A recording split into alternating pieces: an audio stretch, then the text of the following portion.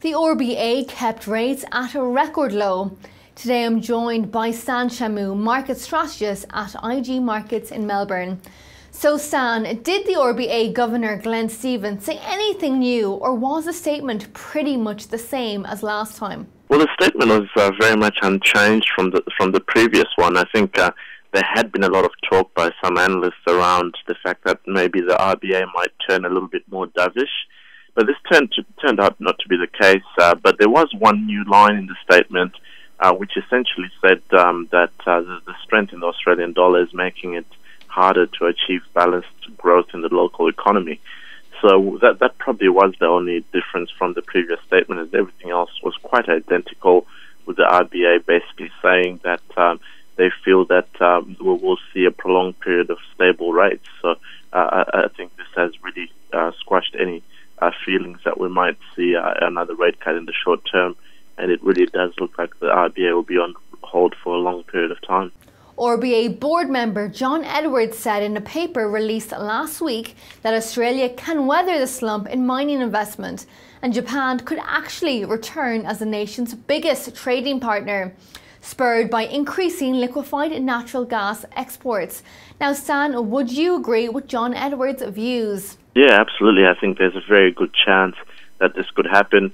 Already out of Japan, we've seen a record amount of buying of Australian bonds, and that's really been one of the main reasons that's been holding the Australian dollar quite firmly.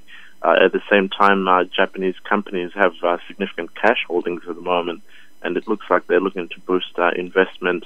And of course, with plenty of growth initiatives in Japan, then perhaps their export market will need plenty of commodities for manufacturing. So ultimately, Australia could benefit from this.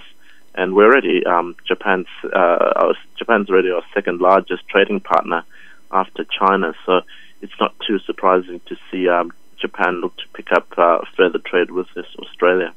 The renewed strength of the Aussie dollar is having an adverse impact on manufacturing, which has now been in decline for 8 consecutive months.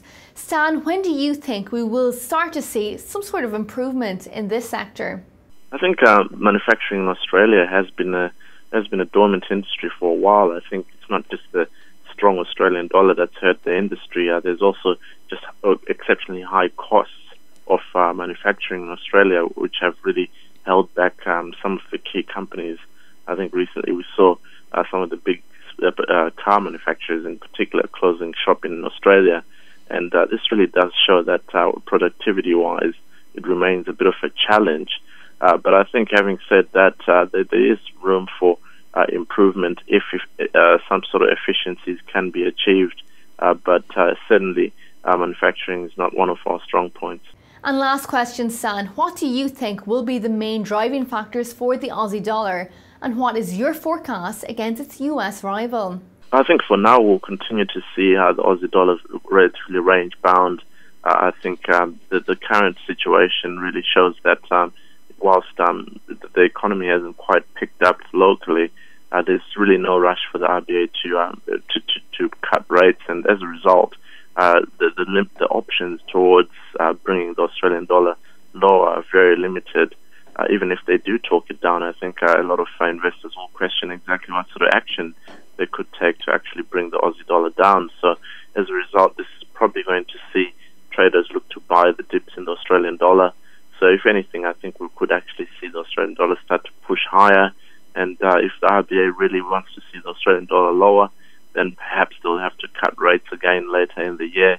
But at the moment, it doesn't seem like that's the course that they're looking to take. Stan, thank you very much for taking some time out of your day. Well, viewers, that is all for right now, but do stay tuned as we have plenty more interviews just like this one heading your way. See you very soon.